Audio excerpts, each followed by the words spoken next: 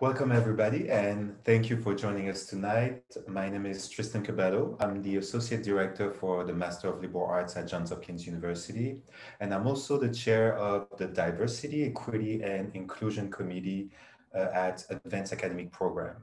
And so the role of the committee, which is comprised of students, faculty, and staff, is to make sure that AAP and all of its programs are as diverse, equitable, and accessible as they can be.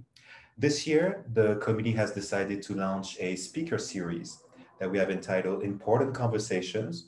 The goal of the series is to showcase all the DEI work that our faculty members are doing in the classroom, but also outside the classroom in their professional careers and in their research.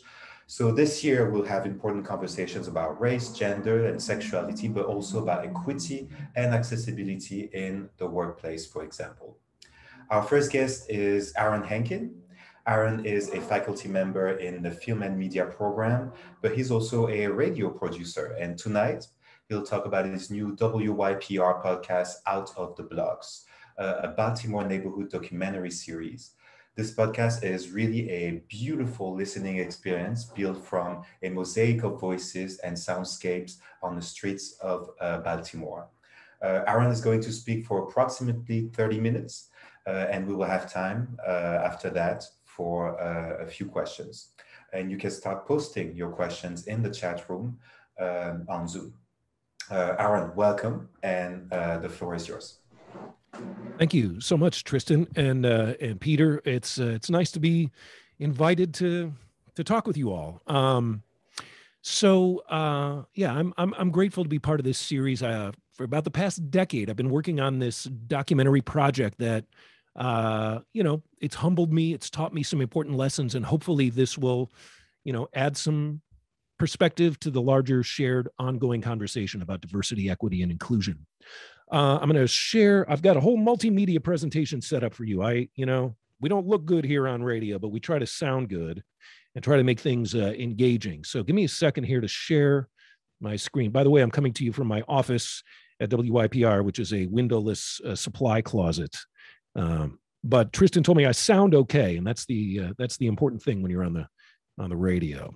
Let me share this, and you should see this logo Out of the Blocks on the screen. This program, this documentary series, this podcast, it's called Out of the Blocks. And this is a series that started with a simple, really a deceptively simple question. And that question is basically like, how do you find stories that you don't even know exist? This is a riddle that I've kind of dedicated myself to for a long time. And at some point I came up with a kind of a simple solution, and that is wander around and talk to strangers and like really have conversations with strangers. A little backstory on how I wound my way down this road. I'm a public radio journalist here in Baltimore at WYPR. And a couple of years ago, this idea started percolating in my head for this unusual format for a documentary. I thought, like, what if you could go to a city block in Baltimore and you could meet and interview everyone on that block about their life? Like, what would that sound like? What would you learn? And so I got to work on that idea.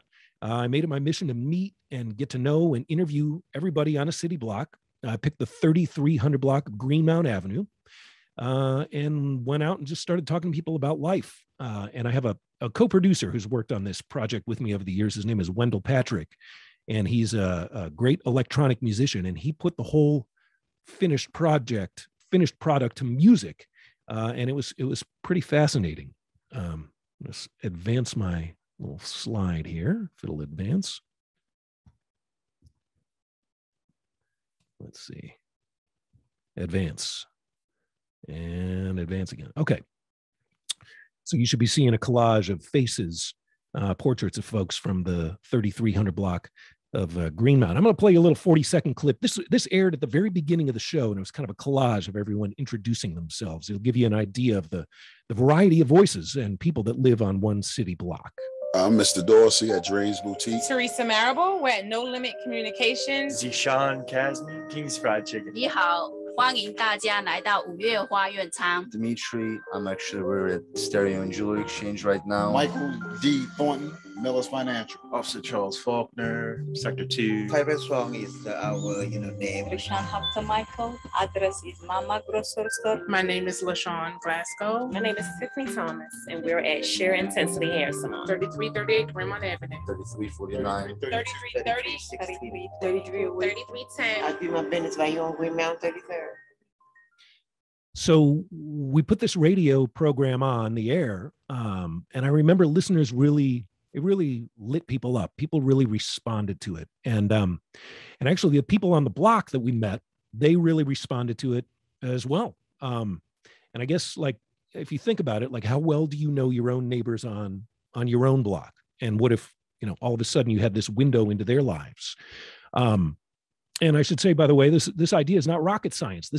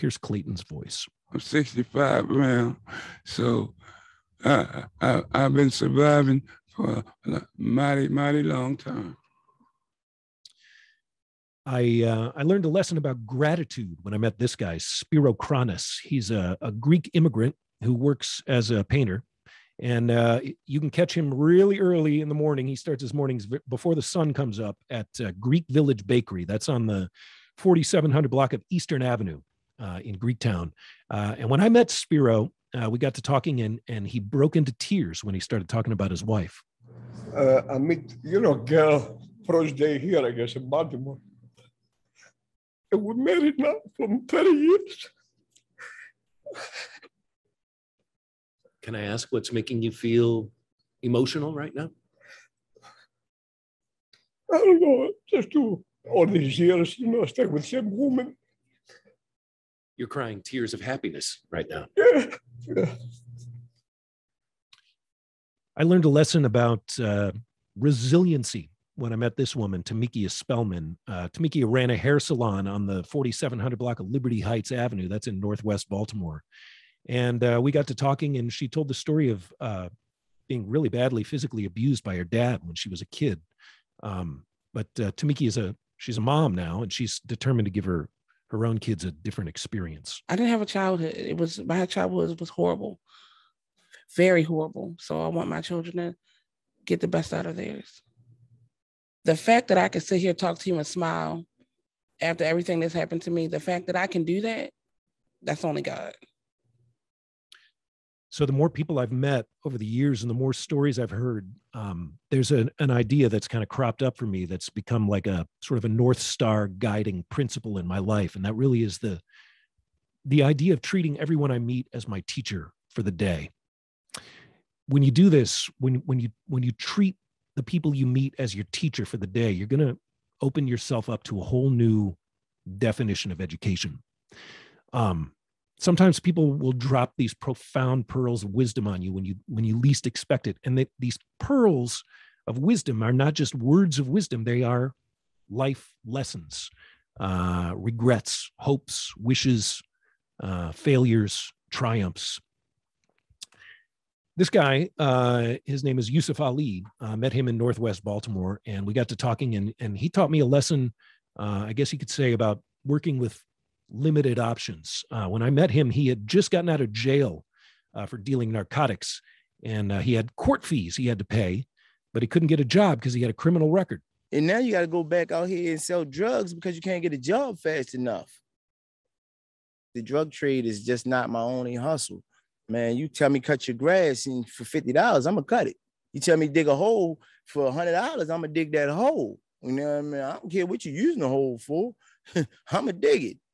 You know, so it never stops. I learned a lesson about principles when I met this guy. His name is Khurshid Zaman Abbasi. He's from Kashmir, and back in his home country, he worked as an independent political journalist for an independent newspaper, and he would do this work even while the Pakistani government would regularly beat him and kidnap his coworkers.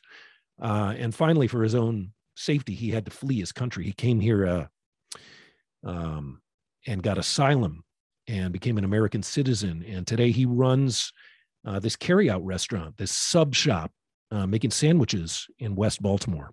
I've been here now 18 years. I've been granted asylum. I'm a citizen of the United States now, and I feel free here. Overstuffed with the meats and shrimp. Do you ever regret the decision that you made to write those bold journalistic pieces that caused this path to happen for you? No, sir, never. I'm the person who stick to my opinion always. No regret at all. Not at all. We learn lessons, not just from what people say, but from listening to their voices, from how they say what they say. There are, I'm obviously a big evangelist for the power of radio and the power of sound, but there are life lessons that can be found just in the tones of people's voices, tones of bitterness, tones of resignation, tones of gratitude, tones of pride. And because if you think about it, the human voice has been our teacher for much longer than the printed word has even existed. For as long as we've been human beings, really, we're hardwired to learn from the human voice in the most elemental ways. This is a photo of Bumi Owojigbe. She's from Nigeria, and it has always been her dream to have her own pharmacy. And when I had met her, she had finally made that dream happen and had her own pharmacy on the 2100 block of East Monument Street. Starting this pharmacy is a big step for me, and I'm grateful to God. Ba, ba, ba, ba, ba, ba, ba, ba. It's a Christian song. It's saying, Baba, Eshu, Baba. Just saying, thank you, Father. Thank you, my Father. Thank you, my Father. Baba, Baba, Baba, Baba, Eshu, Baba. Ẹ ṣé o bàbá, mo wá dúpẹ́ bàbá. I'm going to play you one more clip from a story that a woman shared with me down in South Baltimore a few years ago. This is a story that's always stuck with me and kind of haunted me, really, because this story, it kind of encapsulates everything that's beautiful and everything that's tragic about love all at once. This is a woman who's I don't know. I didn't take a photo of her, and I didn't use her name in the episode for reasons that probably will become clear. This woman, she was an older woman, but she had this gentleman friend, a boyfriend, who had moved in. He'd been living with her, and he had left her not long before I met her. He left her out of the blue one day, and after he split, she found she was in her bathroom and looking for her vitamins, and she found this bottle that she didn't recognize in her medicine cabinet, and it turned out to be medication for HIV. He hadn't told her, but what really blew me away in her story was that this was her reaction when she found out. I love him. I mean, if I do got it, there's nothing I can do about it. But I don't want that man to die knowing that I didn't help him. I just really don't want him to die. That's it. He'll be back. I know he'll be back. So I'm just going to let it go at that. I guess I just want to say that there are the stories that you don't know existed, and then there are stories that you just can't imagine existing. And my takeaway for you here, I hope, is that when you treat every voice you encounter as your teacher in that moment, you really can fundamentally redefine for yourself what it means to be educated. I love to listen much more than I like talking. And so we've got, a good half hour here left. I could show you more slides, and I'm happy to talk more about the philosophy and methodology of the work that I do. But I'd love to hear from you guys too about the work you're doing too. Any questions you have for me? I could talk with you about, the kind of path that I follow when I'm meeting and interviewing people. I can talk about the editing process, which is, its own interesting layer of subjectivity that I put on this, seemingly unfiltered, unmediated experience. But let me turn it over to you and hear from you. And I'm happy to take any questions you might have. Let me unshare my screen. Stop share. There we go. One question that I have for you, Aaron, if you can hear me, can you guys hear me? I can hear you. Yeah. Is that it's true that in the documentary series, we actually do not hear your voice too much. You try to stay out of the conversation. We hear you sometimes, asking some questions, but I'm guessing that this is not, of course, all that you ask. So when you interview these people, you actually do have to talk to them. You actually do have to frame questions and therefore, frame the conversation. And I'm sure that one of your goals here is to make sure that those voices are as authentic as they can be. But yet, when we ask a question, right, we automatically frame the conversation. So how are you navigating all of this? How are you making sure that those voices are as authentic as they can be without you getting in the way? And also, with you, having to produce, an actual podcast and having to produce material here. Great question. Yes, I've thought carefully about this a lot over the years. Look, even when you create a ostensibly unmediated experience or something that feels unmediated, as in a documentary or any kind of media production, obviously there are multiple prisms of subjectivity that everything is being filtered through. Like you say, Tristan, when I show up, all of a sudden I'm going to be sort of, my presence is going to be impacting who talks with me, who doesn't want to talk with me. And I have to sort of navigate my way through the spectrum of skepticism that's on any given block and sort of develop relationships with different people and go back regularly over and over again, day after day, to, you know, and let people know who I am. I mean, feel like my first job is to meet people and talk about this project and give people a chance to ask me questions. I feel like that needs to happen before it's my turn to ask people questions. But even when I get to that point of trust and rapport with someone where they're willing to have a conversation with me about their life with my microphone and recorder, like you say, the questions there are, because of who I am, there are questions that I'll be inclined to ask, and there are questions that I will, for whatever unconscious bias, neglect to ask. I mean, you know, I could go out and interview someone on the block outside my radio station right now, and then you, Tristan, could go and interview them, and they'd be two completely different interviews, because you and I would be, you know, we have different curiosities and we'd be inspired to ask different questions.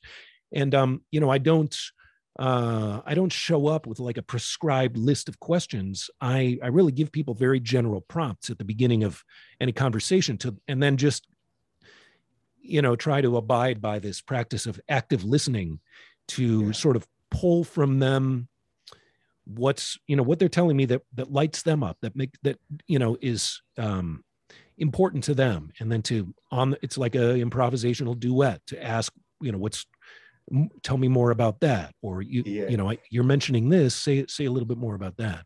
And you said something, you know, very interesting that I want to talk more about, is this issue of unconscious bias, you know, which of course, you know, as the Diversity, Equity, and Inclusion Committee, we are exploring a lot. It's very obvious to me that those conversations, those podcasts are going to be great sources for the historians who will write, you know, the history of Baltimore in 50 years from now. You know, what was the state of Baltimore in 2020? And so those are going to be great sources for them. You know, I mean, obviously you give really a wide overview of what it is like to live in Baltimore here. And so one of the points of the historians here is going to be also to decide, you know, what is the unconscious bias of the radio producer, you know? Right. And so when I feel the passion here, when you talk about this project, you know, I mean, it's obvious that you are very much in love with this project, with those characters, with those narratives. What would you say, you know, are your unconscious biases? You know, have you identified them? You know, what are the filter that you know you are bringing to the table when you interview all those people that you are interviewing? Right. Well, elephant in the room, I am a white guy who is going to a lot of blocks in Baltimore that are primarily, you know, Black and brown folks and immigrants and people of color and people from, you know, have come to this country perhaps more or less recently. And so, you know, look, we all sort of edit ourselves and adjust our interactions depending on, you know, who it is that we're talking with. And, you know, that's obviously an unavoidable factor in any of these interactions. And so I guess, I mean, there's a couple of things I try to keep in mind. And that is that, look, what you're hearing as a listener, as open as it is to your own inclinations of interpretation, it's gone through, it's not an immediate experience. It's my portrait of my encounter with people. It's not an unmediated portrait of a person. It's a portrait of my encounter with a person. Like when you look at, you know, like someone could sit for a painting portrait and you're going to look at all the different painters in that room at the end of that 1 hour sitting, and every one of those is going to look different.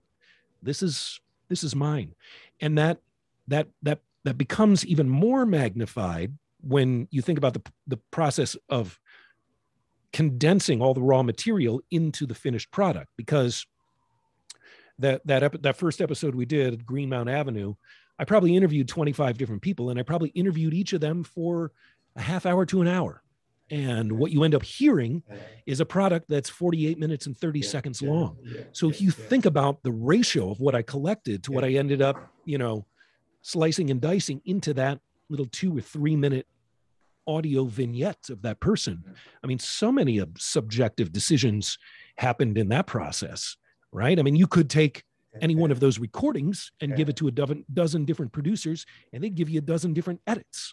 So it's layers upon layers of subjectivity. And, the principle that I try to follow when I'm editing someone is I always think to myself, look, you're going to put this, it's a great honor and a great responsibility to tell someone's story to an audience beyond that person. And what I always keep in mind is like, whoever hears this story, I'm going to assume that this person is going to hear this as well. And am I going to be able to look them in the eye after they hear that vignette of themselves and say, this is what I think, this is what I experience as your truth, and hope that they, accept that and agree with it. Yeah, and that leads me also to another question I had for you. It's the whole post-production process. I mean, as you said, I mean, you interview sometimes some people, for 20 minutes, and then, I mean, there's only, a clip that ends up in the podcast. And as I was listening to the podcast, it seems to me, I never could then actually decide, as a listener, if the soundscape, that we hear behind the voices are actually the soundscape that you hear while you are interviewing the people, or is it something added, to add more depth, more culture, more color to the podcast. And so that was really beautifully done, because I mean, then, I could also hear like how this, I mean, I was listening to this with my headphones. Oh, good. You got to listen with headphones. And so, of course, and so the stereo, in there is absolutely, it's gorgeous. I mean, it's beautifully done. So, I mean, I'm assuming that there is really a lot of post-production. And so 2 questions for you. The selection process, what are the clips, that you select in order to be part of the podcast? And also 2, the whole soundscape is so amazing. I mean, you really under the impression that you are doing the interview when you are listening to the podcast. So that's I had never heard something like that before. So that's really something, that's outstanding. That makes this podcast, standing out. So what is the process? How do you guys post-produce all of this? Yeah. Smart observations and a really good question. And yes, you are correct. There is, and again, if you want to talk about subjectivity and media manipulation, that sort of seamless surround sound environment of, if you're in a kitchen where someone is cooking up, cheesesteaks or whatever, and you hear the spatula's chopping, and then you hear fries dropping in the deep fryer. Those are entirely produced soundscapes. I literally will. I'll conceive of my recording sessions with people Aaron, can I just cut you off? Like, what do you mean by entirely produced soundscape? Sure. Okay. Yeah. So I actually, when I'm working with students in audio documentary and podcasting, I always try and use the analogy of like, your microphone is like the lens of your camera. Okay. Get far away establishing shots, get mid-range shots, and then get those close-ups. Okay. All at different times. And so you have all these different elements. It's almost like when you're recording, you're collecting a palette full of different colored paints that you can then mix together. Okay. So I'll hang out in the doorway of the place and get the sound of the door opening and closing and the little bell on the door. And then I'll come over and hang out and put the microphone 2 inches away from the deep fryer. And then when they're ringing someone up, I'll have that microphone 2 inches away from the cash register, so that I have all these individual elements and I can storyboard the experience of walking in there and then being back in the kitchen when they're talking about Yes. how they make the food. And then that's how we end up, as a listener, having so many layers like this. That makes, really, when you listen to this in the headphones, you are completely immersed in. Right. And then there's the music from Wendell, my co-producer, who creates, and man, I never take for granted how lucky I am to be in this situation, but to work with someone who makes an original custom musical score for each episode is something that makes this thing really special in its finished form, because I'll give mixes to Wendell, and then I'll give him extra environmental sounds, and he'll use those environmental sounds in the music as well. So the musical score ends up literally having as its elements sounds from the block. We have a few questions from the audience. Just one more question. Can you talk a little bit about funding? Is this? I'm assuming that this costs a lot of money to produce that podcast. Is this something that the radio station is funding? Is this something that other organizations are funding? Can you talk a little bit about this? Sure. Yes, it is expensive.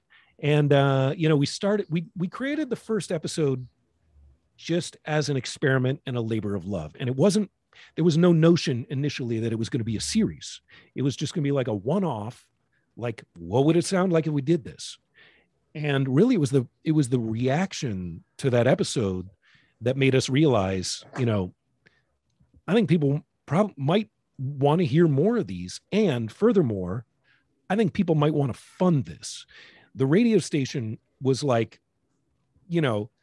mildly pleased to put it on the air, and it gave them a nice feather in their cap to talk about during pledge drives and stuff.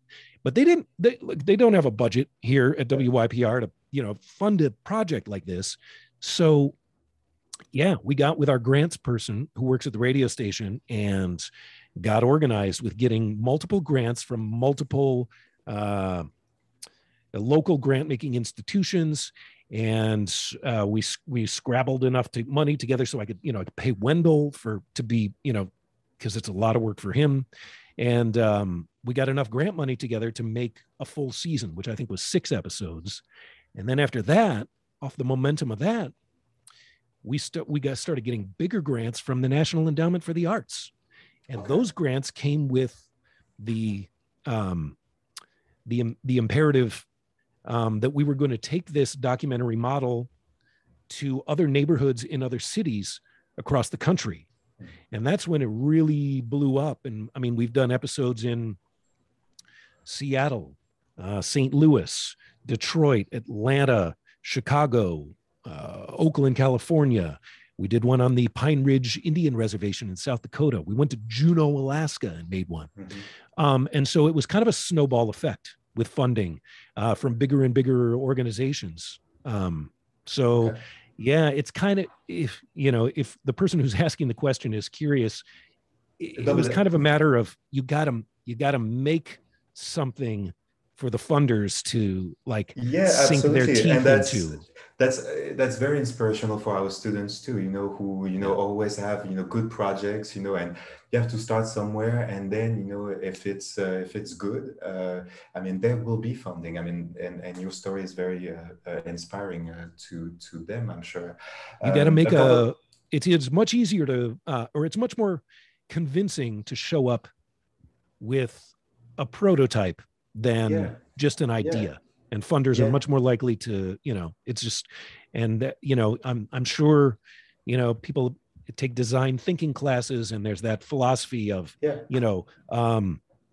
a prototype, get feedback, reiterate, prototype. And this it has been, the whole series evolved as we went along too. Yeah. A few questions from the audience, Aaron. Could you talk about the interview process and how you met with the people that you are interviewing? How do you meet them? Yeah. Well, it is a lot like showing up and going on 51st dates when I go to a new block, because that really is the methodology, or for most of the blocks has been the methodology, which is show up and be ready to introduce yourself to a bunch of people who are initially, you got to expect, going to be really skeptical about who you are and why you're there. And again,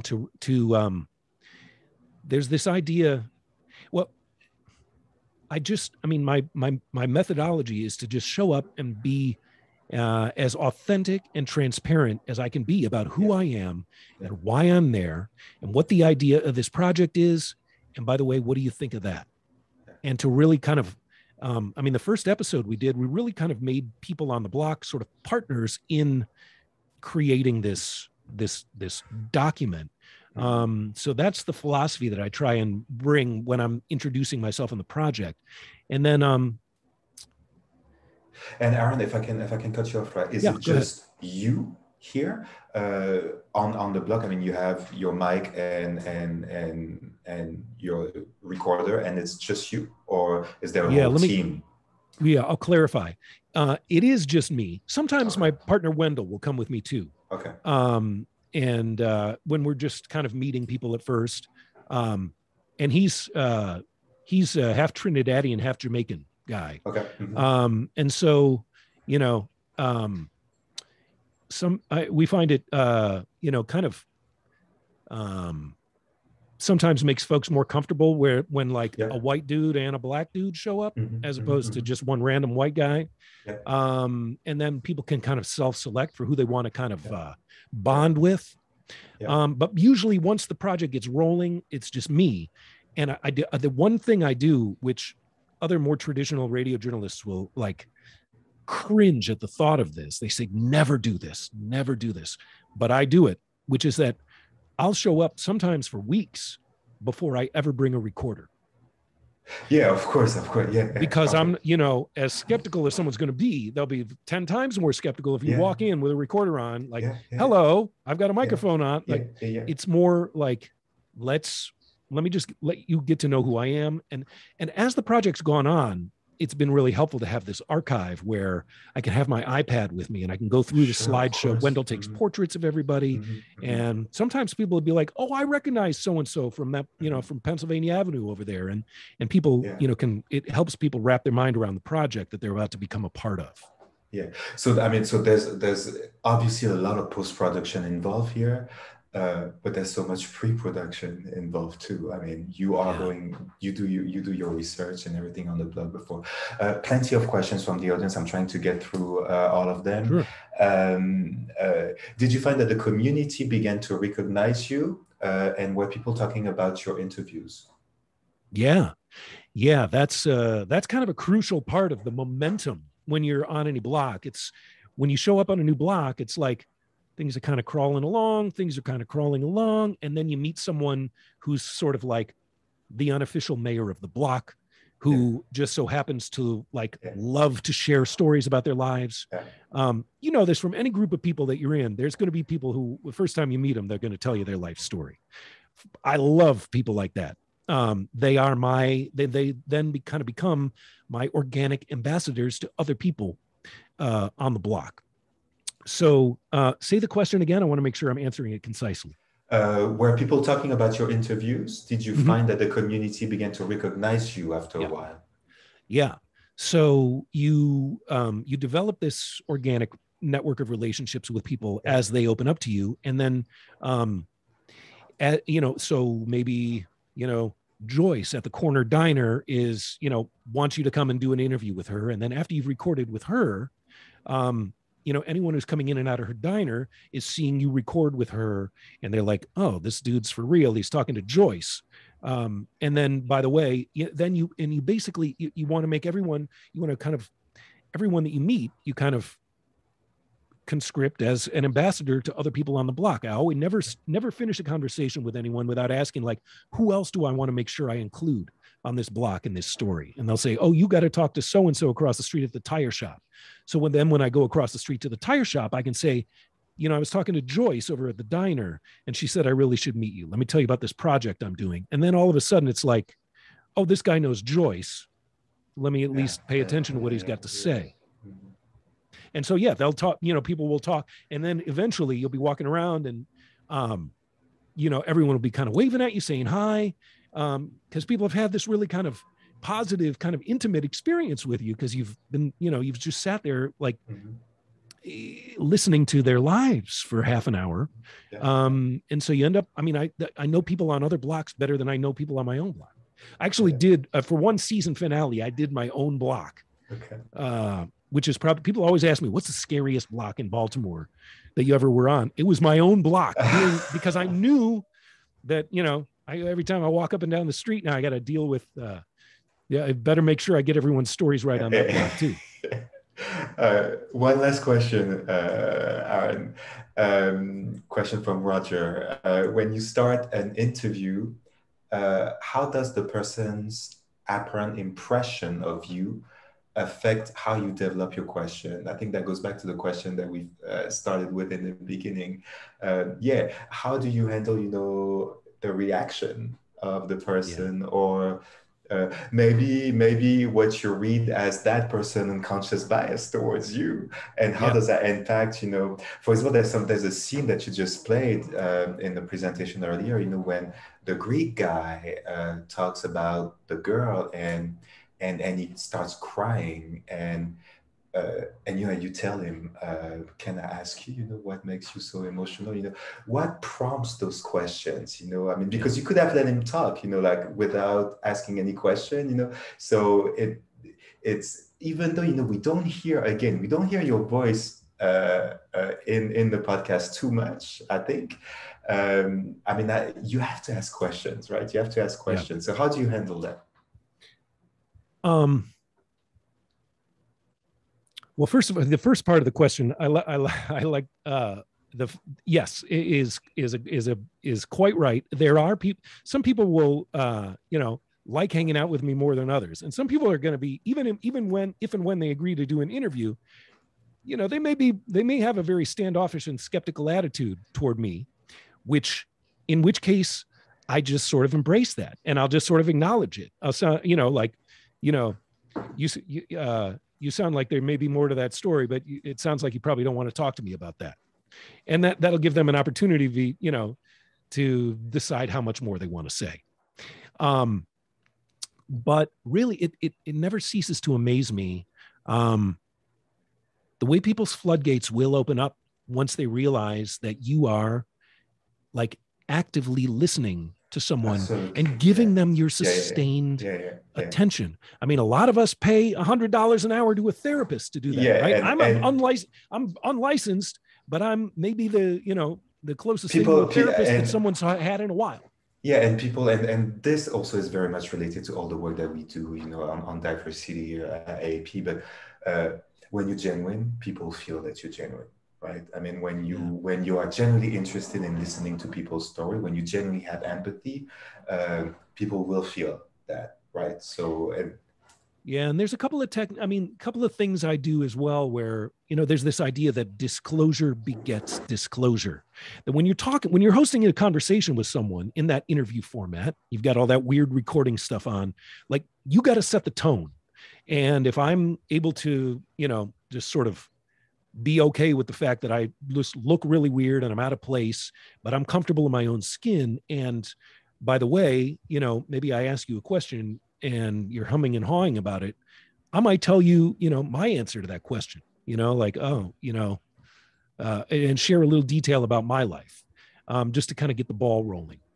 And then, what was this? I keep forgetting what the second half of the question. These are such good questions. They have multiple parts to them. How does the person's apparent impression of you affect how you develop your question? So their reaction to your own question. I mean, how do you develop your question, after that? Yeah. So everything is on the fly, and everything is my goal. When I'm talking to someone is to get them to a point where they are telling a story about an experience that they've had in their own life. That is basically all the different questions I ask people are all random prompts. Like I'll ask people, I've got various questions up my sleeve, like, what do you think was the happiest moment of your life? Or what's your proudest accomplishment? Or what are you worrying about these days? And whatever gets the ball rolling, I then will just start to hone in, and it almost becomes more like, at one point you stop being an interviewer and you start being kind of like a story coach, right? Like they've begun telling this story, and then it becomes, I feel like I put on the hat of like, all right, let me pause you there. Let's zoom in on the beginning of that day. Like, tell me how tell me more about how that day started, or what was going through your head when so-and-so did that. And that way it's almost like collecting multiple camera angles for a scene that gives me, in the same way that you can edit multiple sounds together to create a soundscape, you can edit multiple sort of questions and re-asking of questions to create that sort of hyper reality story that you might hear on the final podcast.